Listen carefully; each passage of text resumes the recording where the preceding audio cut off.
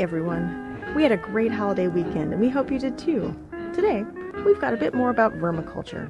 Barb just gave us so much good info that the goodness is spilling over into today's episode.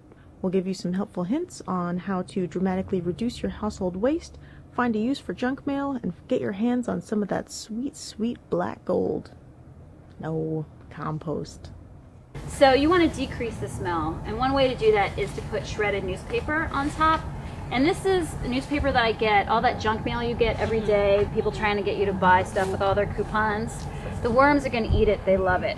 So go ahead and shred that up and put it on top. And the reason that we shred it is so that we get air circulating inside. We don't want it to be really smelly and compact. So the other thing that the paper does is decreases flies. So in order for maggots to appear, which we don't want, they're not bad, they're just not very attractive. A little scary. Exactly. Yeah, people probably won't compost if they see lots of them.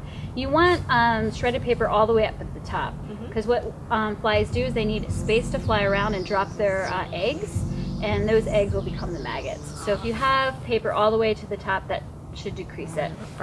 So now, as a visual, every time you want to put food in, you go ahead and move the paper away and drop in the food. To make your compost go faster, or to have an environment where things start rotting quickly, the fungus and bacteria are going crazy, you want things pretty small. So if you put in things like this, or like this, it's going to take a really long time for them. Have a long wait for that whole potato. Exactly. This could be months for this. So the best thing to do is just break it apart. If you don't want to do that, that's totally fine. They'll eventually rot, the worms will eat it, and everything will eventually look like this. This has probably been about 4 or 5 months.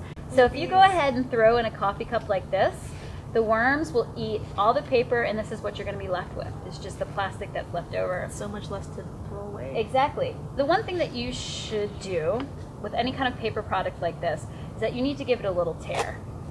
And that gives surface and edge for the worms to start chomping on. As you can see all the fibers right here? Fibers exposed like this are gonna mold a lot faster.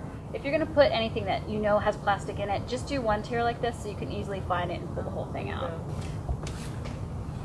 Bon voyage, paper cup.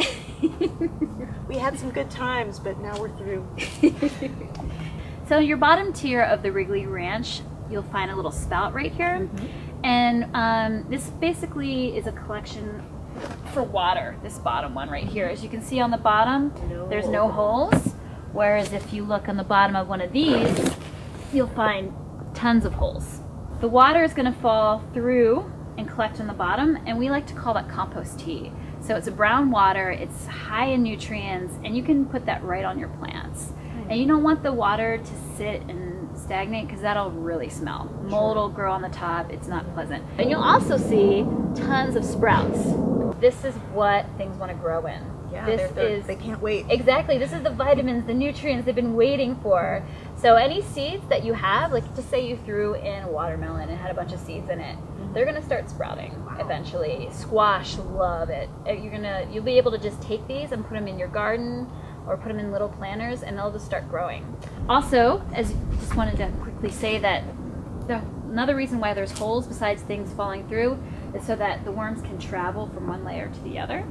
So the bottom one where here, the eating's good. Exactly, because they don't want to hang out in their own poop for too long. Yeah, who does? Exactly. So they'll climb up to the next one, and it usually takes them about 3 months to climb from here to here. I should say most of the worms will go. Some of them like to hang out in the poo. We always get a few of those guys. Exactly.